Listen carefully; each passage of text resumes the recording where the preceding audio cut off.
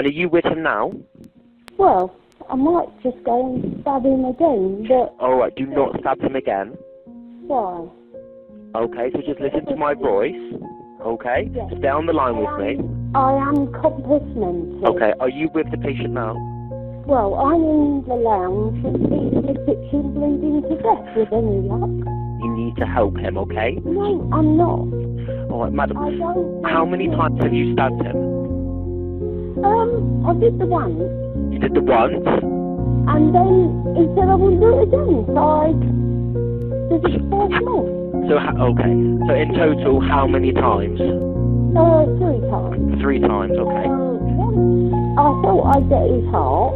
Well, yeah, you got one. Police found she had written this confession note. "I've taken so much abuse over the years," she wrote. "Look at my records. He was a good daddy, but the mask slipped tonight. I accept my punishment. May he rot in hell."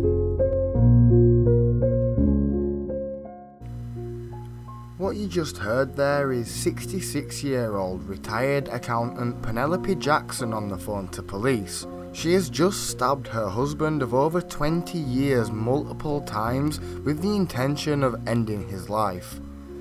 As Penny is on the phone, David Jackson lay out on the kitchen floor bleeding out, living out his final seconds cold and alone with the only person who is close enough to help refusing. It's not certain whether the help would have saved him, but it is certain that he didn't make it and passed away on the 13th of February 2021. That's where the certainties end, however, because the rest of this case is not as straightforward. We will take a look at the bodycam footage released and use the info that is publicly available to try and get a better understanding of the people involved and just how such a tragic and seemingly cold-blooded murder could happen in a sleepy part of the UK, perpetrated by a 66-year-old pensioner.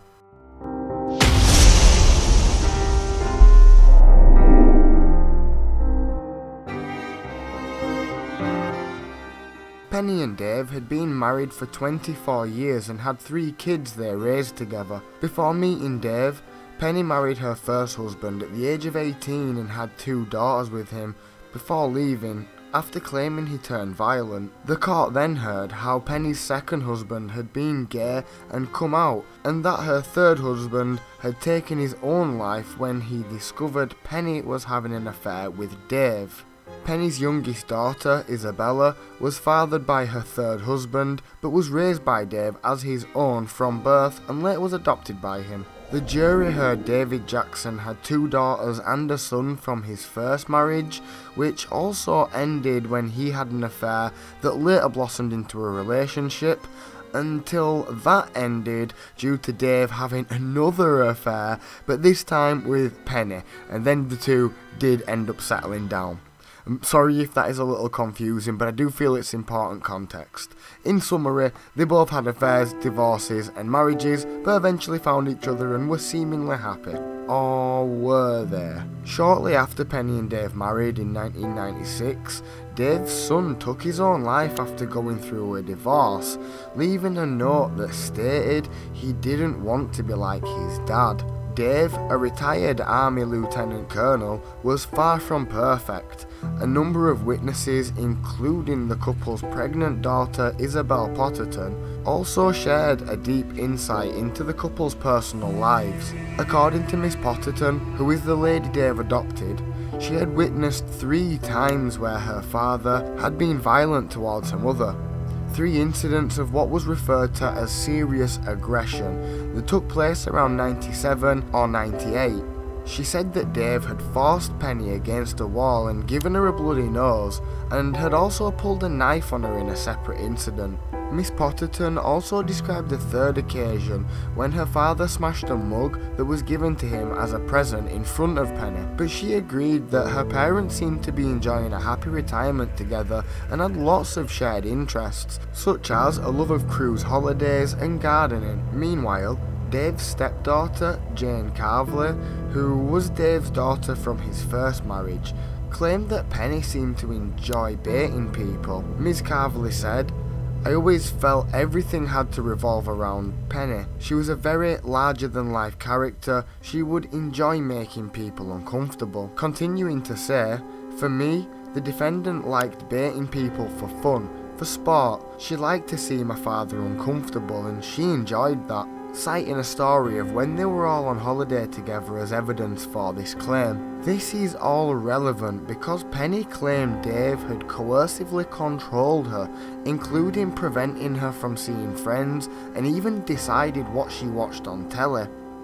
Throughout the trial, Penny claimed her husband was violent towards her and told the court on the night of the killing he had called her pathetic when she told him she wanted to kill herself. The jury had been told to focus on the issue of lack of intent and loss of control when reaching their verdicts by the defence, and this is what the trial was going to be centred around. It's not up for debate whether or not Penny is the killer, rather to what degree she is culpable due to aggravating and mitigating factors. But how exactly did we get to this point? Okay, at this moment in time, okay, if you just listen to my colleague. Under arrest suspicion of attempt murder, mate. Under arrest with suspicion of attempt murder. You do not have to say anything. It may harm your defence. You do not mention when questioned anything you later rely on in court. Anything you do say may be given in evidence. Yeah. Could I get my coat? Just bear with me 2 seconds. In there. I admit it all. Alright. Just get them. Alright, I want to go in. Alright. No, So- he's on the kitchen floor. Can someone just stay with Devon while I go in? There's nothing nasty, and I'm certainly not. My coat's in the. Yeah, just Ow, wait it's 2 a bit seconds. hot. Alright, you okay? You alright? With any luck, you'll be too late. Alright. The couple was celebrating Penny's birthday on the day of the incident, the 13th of February 2021, and the dispute started from something you may be surprised at. After a seemingly normal day of celebrating together, the pair decided to eat an expensive meal bought for them by their daughter. While on a video call, the court heard that Dave began to get angry with Penny due to her bringing out a cheap side dish made from a leftover Sunday dinner to go with the expensive meal. It's unclear why this upset Dave so much, but the video call soon ended after that. Their daughter, of course slightly worried at the events she had witnessed, texted her mum, Penny, to see if things were okay, and she replied saying things were fine, to not worry and they would talk in the morning. Just 1 hour from that message being sent, Dave would be dead on his kitchen floor. It's unclear what happened in the run-up to the murder, but what we do know is Dave phoned the police first, although this part has not been released to the public, likely due to it being graphic in nature. The court heard this part of the 999 call, and it's reported that you could hear him scream in anguish. This was said to be from the final 2 stab wounds, making the total 3. She first stabbed him in the bedroom, in the chest, and Penny later said to the police she aimed for his heart, but he didn't have one. It's then thought Dave rushed to the phone for help, and this is when Penny pursued him further and stabbed him another 2 times, killing him. She said she stabbed him the 2nd and 3rd time because Dave was provoking her.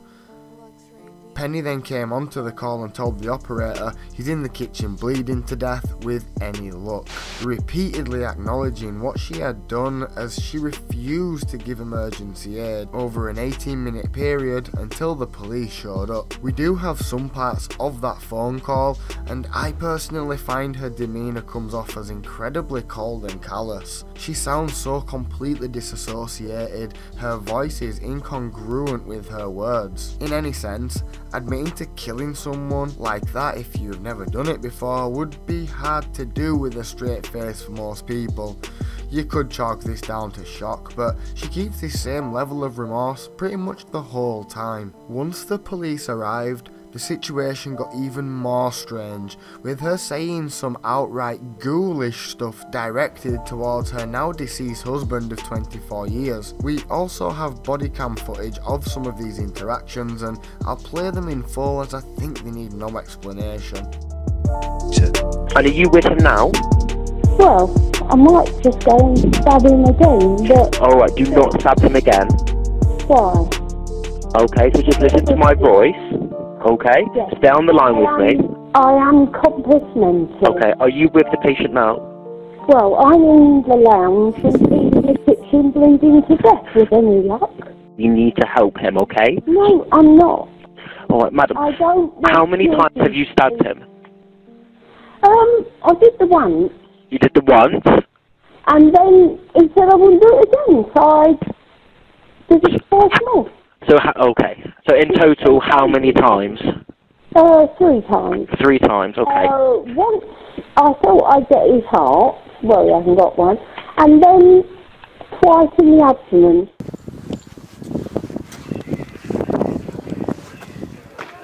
Hey, madam, do you need to step outside for me a minute? Can you come outside? Yes. Thank you. He's on the kitchen floor. Okay, at this moment in time, okay, if you just listen to my colleague. Under arrest suspicion of attempt murder, mate. Under arrest with suspicion of attempt murder. You do not have to say anything. It may harm your defence. You do not mention when questioned anything you later rely on in court. Anything you do say may be given in evidence. I'll go in and see what they do. Yeah. Could I get my coat? Just bear with me 2 seconds. In there. I admit it all. Alright. Just get them. Alright, I want to go in. Alright. No, So, he's on the kitchen floor. can someone just stay with Devon while I go in? There's nothing nasty, and I'm certainly not. My coat's in the. Yeah, just Ow, wait it's 2 a bit seconds. hot. Alright, you okay? You alright? With any luck, you'll be too late. Alright. What's your name, Anna? Well, I'm called Penny, but Penelope Jackson. Do you live here?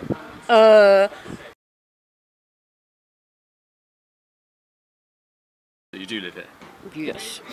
Can I get my coat? We'll get you a Right, coat. get the ambulance in. Pronto, we need Oh, CPR. don't. No, please don't. Yeah, we need the I should ambulance have in. stabbed him a bit more. We've got CPR being done at the moment. Yeah. Yeah. Penelope, come with me, mate. Do you want my keys? Shoe. For your I band, okay? Yes. I stabbed him once because he's a. No, I'm going to send them all out. He's an aggressive bully and nasty, and I've had enough. And when he said you wouldn't do it, I did it twice more. Coats in. What colour's your coat? In the front. Yeah. Grey wardrobe. Okay, it might be a while, alright, but I'll try and get... There's obviously a lot going on, okay? With any luck, it'll be too late. Penelope, my advice is don't talk about it now, okay? No, I have no intention of not agreeing to what I've done. Okay. I know what I've done. Alright. And I know why I've done it. And if I haven't done it properly, I'm really annoyed. Alright, Penny. I'm further arresting you for murder. Good. I've already cautioned you, so your necessities for your arrest is for an prompt and effective investigation and stop further harm. Sorry, that one's a bit tight. So This Penny, one's- We're gonna we're going to move them to the rear in a minute. moment. The DO's just come out to check your temperature, and then we'll move you in. And then Mind we'll your go head. there. Just stay there for the time being. All right. I wouldn't buy my slippers. Alright. I'm not Do you want her out? exactly. Yeah. Alright, step out, mind your head. Yeah. Rightio. I'm very sorry for being a nuisance. It's quite eerie to witness someone who has just committed murder confess so clearly and nonchalantly, even going as far as to say she is compos mentis, of course meaning that she is lucid and knows exactly what she is saying and has done. There is a really good little interview with psychologist Emma Kenny and ex-police detective Peter Blexley, and they share some interesting thoughts about the case as professionals. The clip is from the British show This Morning, but I'll leave a link link to an 1.5-hour video by Emma Kenny about this topic where she goes into much more detail on the case. Yeah, I mean, you're right. When you look at aggravating and mitigating factors, the aggravating factors are that she obviously wanted him to die. She made it clear she wanted him to die. Mitigation is that she said that she was being bullied. But I think what we see there is just a real mismatch between what we expect to see during an experience where you've killed somebody, albeit, let's say, worst case scenario, she was being coercively controlled, and she then went ahead and did that in a rage of passion and fit. But the reality is that she'd be distressed, and she isn't distressed. This is disassociation. And one of the big problems with that is when you show a jury that kind of detail, and it is very minute-to-minute detail orientated now because of the recordings, there's going to be a bias instantly, which is this does not seem rationally in keeping with the way we'd expect somebody who's dramatically killed somebody in this moment of rage. It doesn't feel emotionally correct, and that's a big problem when a jury's viewing this kind of information. What can happen inside someone's head when they have been the perpetrator of something so catastrophic right in front of them? Have you seen that, Emma, before, that you almost lock yourself down, you become emotionless, you decide to own the situation? Yeah, I mean, I don't think for 1 minute she thought she was ever going to get away with what she did. And I do think there is quite a severe level of compartmentalisation about the way that she's approaching the crime and what she's carried out, and the reality of the ramifications that was just noted by the individual that was just talking about the crime itself. The point is that we expect to see some level of associated reaction with that situation, and there isn't really. She has a very low relationship with her emotion in that moment in time, and the problem with that is that it doesn't fit with the expectations of what is meant to happen and play out. You're going to be upset, you're going to be a bit chaotic. She seems to almost feel justified, and the problem you've got is with coercive control and bullying and all the things that she accuses him of, the point is that she doesn't seem to react in a way that really mirrors that situation. She doesn't show that she's out of control. She seems to have wished to go ahead and carry it out. She seems quite satisfied with her work, which is a problem when we're looking at those mitigation factors, which is what she's asked for. Peter, we seem to be, I mean, we seem to love true crime. There is no web. We seem to be more drawn to it more than ever, particularly when there's a woman at the heart of it, when there's a woman who's murdering. Why is this so alluring for people? Is it because that you normally stereotypically see a woman as the nurturer and the mother figure, so it just so goes against type? 93% of murders are committed by men. So Penelope Jackson comes from a tiny percentage of those people who carry out such crimes. So there is an increased fascination about how a woman would carry out a crime as abominable as this one. So I think that is a major part of the reason why the true crime fascination that so many millions of people have is even in sharper focus for this case. And you're nodding, Emma. Yeah, I mean, when you think about things like psychopathy, not saying that this particular individual is a psychopath, but I'm saying that in the population of females, it's between 0.3 and 0.7%. In the violent prison population, it's 11% in females. So it's very rare in comparison to their male counterparts. And it's the same with violence per se. You know, women are brought up in a different way sometimes. In our situations, we're brought up as nurturers, parents, all these kind of ideas that we're meant to be loving and empathic and compassionate. And most of us fit into those categories quite nicely. But there are individuals who don't. And it's hard for people to wrap their heads around it. We like women to seem kind, nurturing, loving, empathic. We don't like them falling outside of those narratives. So when you see a crime like this, and as well, Peter will be as aware as I am about the reality of how now, minute by minute, we see these play out. So it's not just that the public has this opinion, they now have insight into the behaviour of the individual carrying out the crime because it's on body cam. You're seeing it reported 24/7. So you're not just a voyeur now, you're able to analyse this diligently, psychologically, on all levels, just by being a viewer. It's not just about having this morbid fascination. Our brains are wired, of course, to look at negatives more likely than positives because we want to protect ourselves, so we're drawn to it. But the fact that women love true crime shows you that actually it's not because we have this morbid fascination. We want to understand what sets those individuals who kill aside from individuals who choose not to, because the question here is, could somebody have walked away? Could there have been a different outcome? And the truth is, as Peter said, there could have been, and also the ramifications are that we have individuals affected by this crime now who are innocent parties to this awful situation. And realistically, we have to learn from these kind of encounters. Do you think someone can just snap in that moment? I mean, it's sort of an age-old question, isn't it? Like, are you kind of born evil or do you become evil? Like, did she just snap? Is any one of us now, under the right circumstances, capable of murder? Some people do just snap, and their actions can lead to somebody dying. But that, generally speaking, would fall under the category of manslaughter. With a murder charge, there has to be intent. And with that intent, so often comes an element of planning. And of course, the person has to be of sane mind. So they are very clear and distinctive cases. And in this case, Penelope Jackson pleaded guilty to manslaughter. But of course, the prosecution didn't accept that guilty plea and proceeded with the murder charge. So yes, somebody can snap, but it tends to fall into a different category of crime. Are there grounds for appeal? Quite possibly. Penelope was represented by a very capable defence team, and I'm sure they will be poring over the proceedings during the court to see if she can apply for a right to appeal. Emma?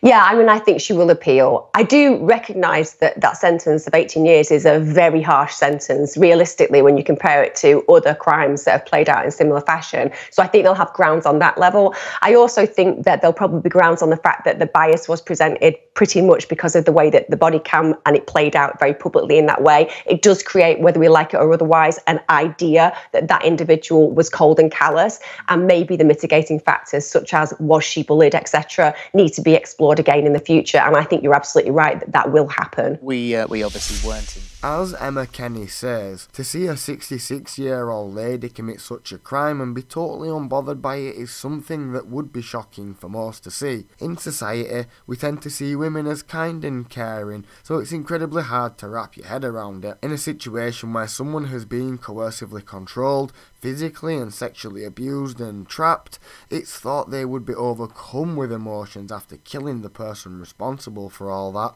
Data on situations where a lady has suffered extensively at the hands of an abuser and then gone on to kill their abuser are limited. Data on situations where a lady has suffered extensively at the hands of an abuser and then gone on to kill their abuser are limited. But a report done by panelreform.org states that the number could be as high as 70% of women that kill their husband do it in response to some form of abuse, and although the law is very far behind with regards to mitigating factors in this type of case, there are things that exist like the Domestic Violence Survivors Justice Act, or the DVSGA, that has been recently introduced in New York, as well as battered wife syndrome being recognised by courts in various parts of the world. Battered wife syndrome is describing the psychological mindset and the emotional state of female victims of abuse. Developed by Dr. Lenore E. Walker, it aims to explain why women often stay in abusive relationships, and also the slow burn reaction, where women in a situation of abuse tend not to react instantly to the abuse, partly for psychological reasons, but also because of the physical mismatch between the abuser and the victim has also been recognised. But still, women are far more likely to be the victim than the perpetrator. In the majority of jurisdictions reviewed, there is no specific legislative basis for a history of abuse to be considered as a mitigating factor, and therefore, requests for more lenient treatment have been brought within the existing framework of the criminal law. Typically, offenders have sought to couch their pleas for more lenient treatment in terms of existing defences. Attempts by victim of abuse to rely on self-defence, temporary insanity and provocation where available have been met with varying degrees of success in different jurisdictions. In practice, in all jurisdictions considered, defendants can present evidence of a history of abuse. However, only some jurisdictions' laws explicitly confer a right to bring such evidence, and the extent to which it's taken into account as a mitigating factor differs dramatically across the jurisdictions. I'll leave some links in the description if you would like to read further on this, but let's move on to the trial.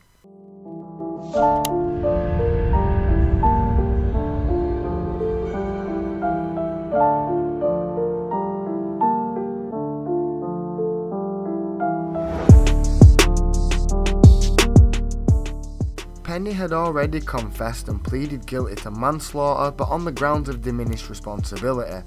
This would be hard to prove given her observable behaviour during the call and arrest. She seemed to know exactly what she was doing and didn't sound even slightly upset or over-emotional to the point where murder could have been a rational choice for her. Penny said she was going to kill herself, but then Dave provoked her, so instead she attacked him and basically snapped. However, the call was first made during the attack and the police arrived 18 minutes after. It would be a very tough story to sell to a jury because to most who watched the footage, something feels amiss. Judge Picton told them Jackson's defence rests on the issue of a lack of intent to kill and loss of self-control. He said they must consider whether a person in similar circumstances possessed of a normal degree of tolerance and self-restraint would have acted in the same way.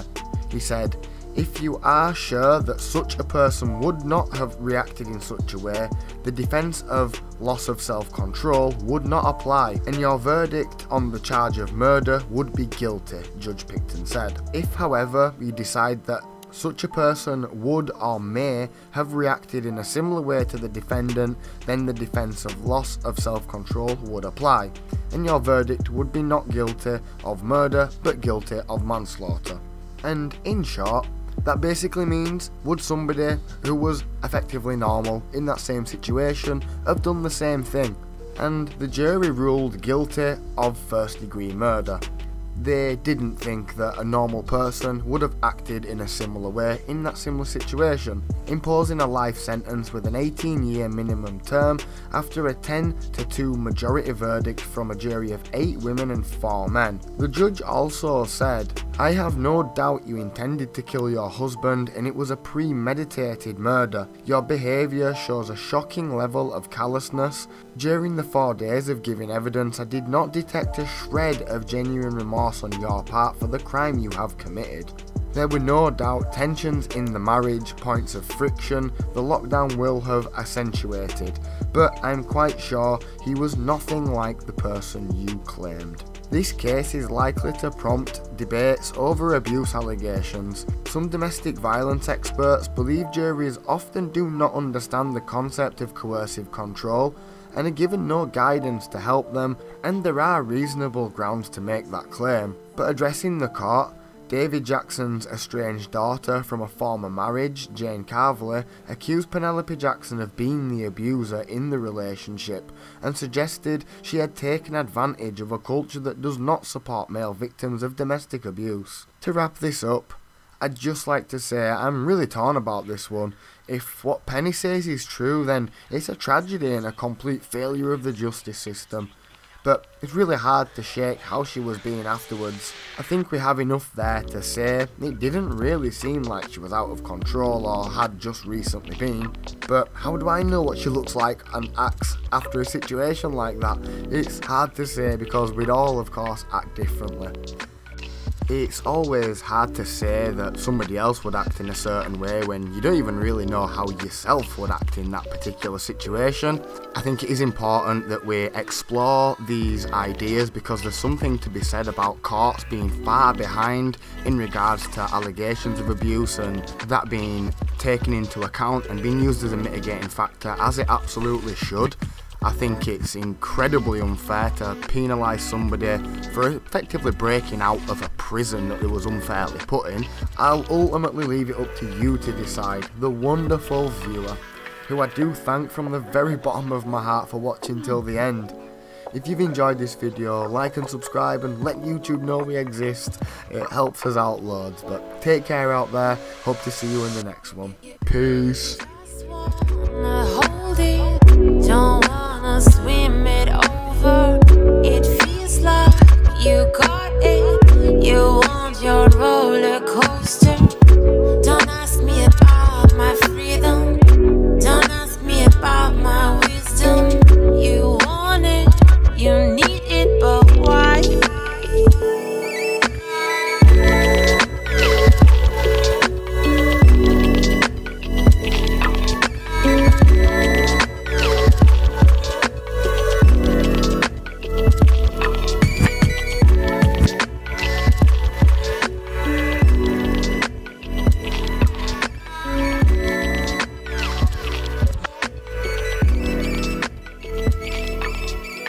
Don't